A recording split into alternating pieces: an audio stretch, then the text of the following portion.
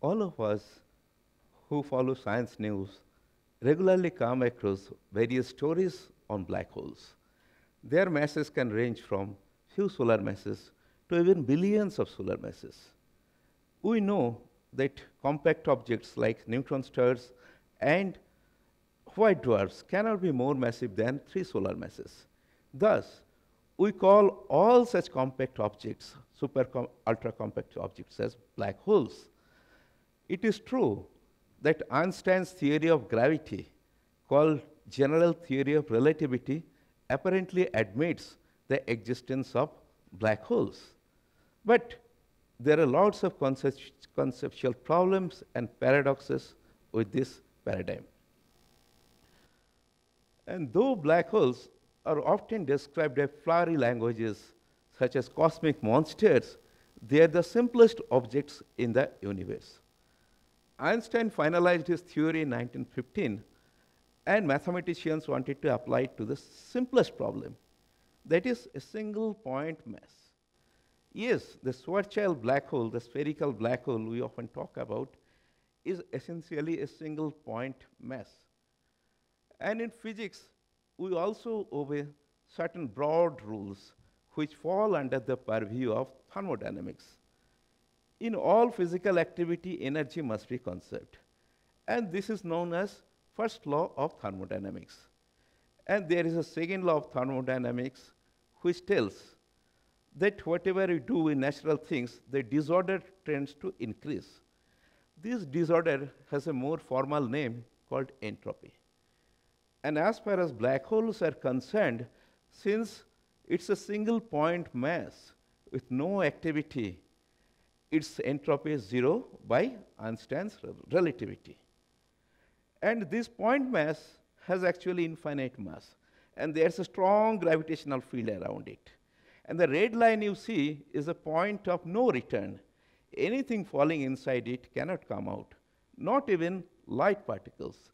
And it is called event horizon. And this radius of this event horizon is called Schwarzschild radius.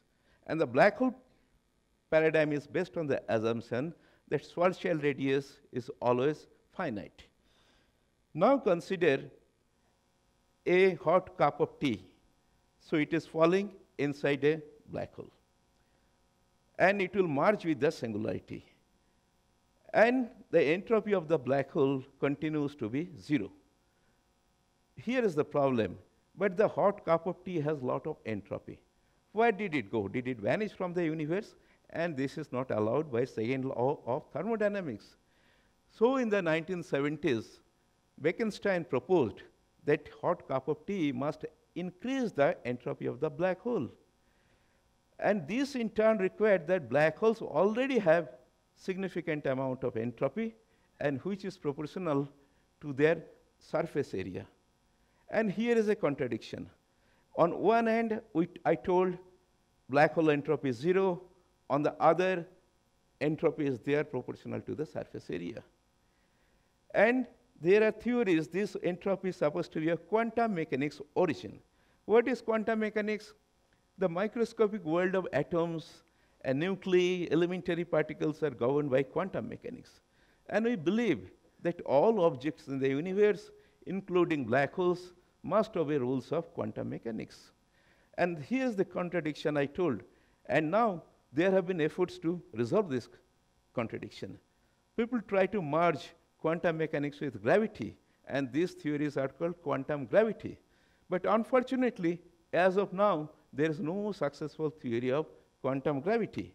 Nonetheless, in 1974, Stephen Hawking did some primitive quantum gravity calculation around a black hole, and he concluded that black holes do radiate and they lose mass energy. But this radiation comes in a very tangled form. It cannot tell you the color of the cup and saucer which fell inside the black hole. Or it cannot tell what was the design imprinted on the cup or saucer. That is, this radiation cannot take out any information out of black hole.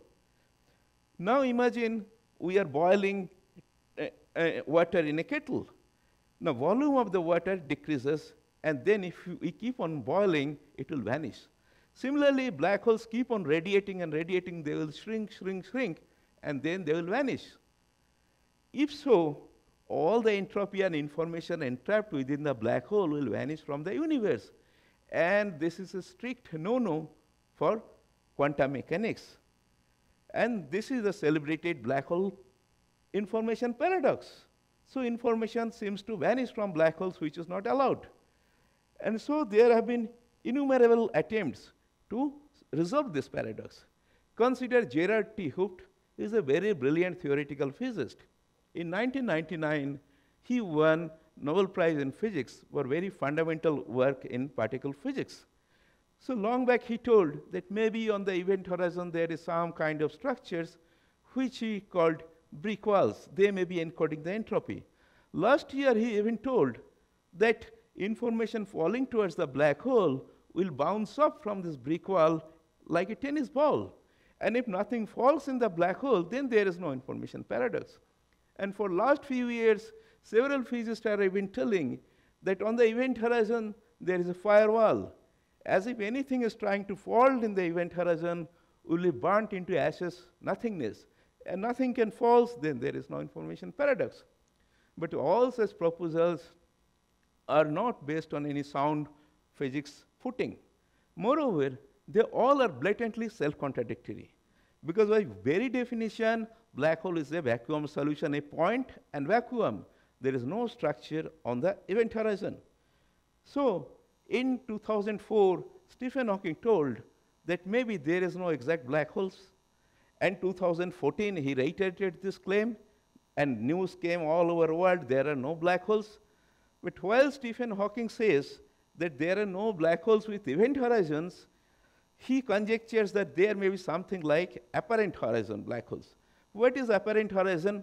Event horizon is a permanent structure, it always stays. But apparent horizon is something temporary. It may be there for millions of years, billions of years, nobody knows. Anyway, Hawking could not establish these conjectures. So last year, he came up with yet another hypothesis, that maybe on the event horizon there are some kind of features which as a metaphor he called hairs. News came that black holes have hairs. But this also received due criticism, and Scientific American wrote that no, Stephen Hawking hasn't solved the black hole paradox yet. The mystery of black holes and information loss is too thorny for a quick resolution. Look, relativity is 100-year-old, and this paradox is 42-year-old. Now somebody is trying to find a resolution. It is no quick resolution. Then what is happening? What is the status of black hole information paradox? As if more you try to extricate yourself, more you are getting stuck in. Why is it happening so? So many brilliant physicists, so many Nobel laureates who have done wonderful work in their respective areas cannot solve this problem. Then the problem must lie with the problem itself. That is, paradigm itself must be wrong. And here we can take you from the fact that Albert Einstein, the father of general relativity, never believed in black holes despite exact solutions. Neither did Arthur Eddington, the greatest theoretical astrophysicist ever. And many others also did not believe in black holes. But none of them could prove how GR can prevent formation of black holes. On the other hand, this thing was done for the first time by this humble speaker in 2000. I wrote a long paper and attacked the problem from various sides and came to the conclusion there cannot be any exact black holes, no exact event horizon, not even apparent horizon. But while considering the collapse, so I am considering two perspectives. Some observer is moving along with the collapsing star. And another observer is sitting pretty, he is seeing the collapse happening. But the second aspect I did not clarify, I was working alone, it created some confusion. Later I removed it, all results remain unchanged. And this became a new paradigm. And 27 peer-reviewed papers have been published on this thing by self, me, Daryl Leiter, Norman Glendening, Stanley Robertson, and Rudy Child of Harvard. And these papers got published in respectable journals, Astrophysical Journal later, New Astronomy, Pramana, Journal of Mathematical Physics, and monthly notices, Astronomical Journal, monthly notices later, and Physical Review D. And we attacked the problem from 4-pi solid angle. Why no exact black holes?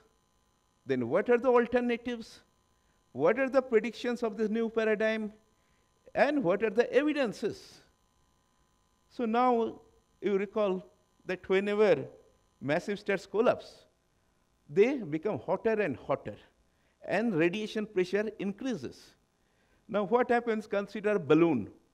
If you somehow are able to heat up the air of the balloon, it would try to inflate. All heat and radiation try to exert outward pressure. So what is showed? That immediately before the formation of the black hole, the outward radiation pressure must counteract the inward pull of the gravity.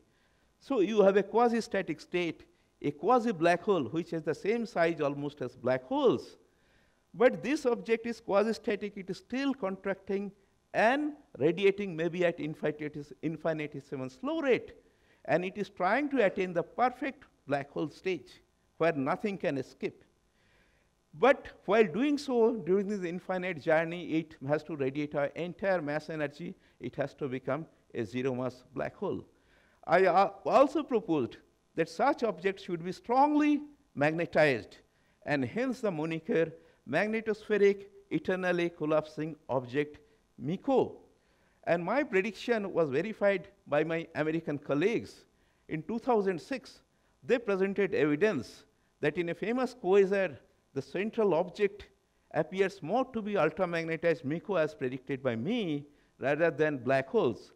Incidentally, black holes do not have any magnetic field. They may have surrounding disk, and that can give only weak magnetic field. And since then, almost 100 black holes, astrophysical black holes, have been found to have ultra-strong magnetic fields which cannot be explained in the black hole paradigm. And a few months back, you may have heard that there was a big news. One quasar NASA report was there. It is found as if it is emitting corona, and that is fire. So what I have told, MICOs are like ultra-compact suns which emit fire. And this again can be explained by the MICO paradigm and not by the black hole paradigm. Now when I say that there are no exact black holes, people think this fellow has gone mad, he is contradicting GR. It is not so. There is a sublime point. The masses of all objects in GR comes from an integration constant. See, for a galaxy, the numerical value of this constant must be extremely large. For a star, it would be much smaller. For a planet, it would be even much smaller. And what we have shown, that since black hole mass is actually point mass, its mass energy is zero. And zero mass energy relativity does not mean absence of matter. It means all the positive energies are counteracted by negative gravitational energy. And it means that whatever you are thinking as event horizon sphere is a point. And it was not me only. 40 years back, French relativist Louis Bell came to the same conclusion in the same journal. So now, to sum it up, what we have found, that whatever you call black holes, for 100 years you thought black hole is like that. But we have shown the mathematical black holes, not the what you see in sky. They are actually points like the tip of a pin. Then the black hole paradigm collapses. It means in the sky, whatever we are detecting and calling black holes, they are actually not black holes. They must be some quasi-black holes, and most likely MICOs. And 2 weeks back, there was a monumental discovery that gravitational waves have been discovered, and due to merger of 2 compact objects. Now it is clear these compact objects cannot be true black holes which are points, they must be quasi-black holes. And this I have conveyed to the international LIGO team, which has discovered, I have sent a 3-page note to them, these black holes. And as to the black hole paradigm, let me come back to the information paradox. So when there is no true black hole, no true event horizon, nothing is trapped, there is no information paradox, just paradox doesn't exist. So your 42-year paradox is solved. And also see, mathematically, if you go to mathematics, we've shown that black hole solution is correct. But it is a point. Your sphere is a point. Then its surface area is 0. And surface area is 0, and I also told that quantum entropy is proportional to the surface area. So quantum entropy of black hole is also 0. And this is what is given by general relativity. Now look, this TEDx session has the theme knitting visions. I have knitted the visions of general relativity and quantum mechanics. They give the same entropy for black holes, which is 0.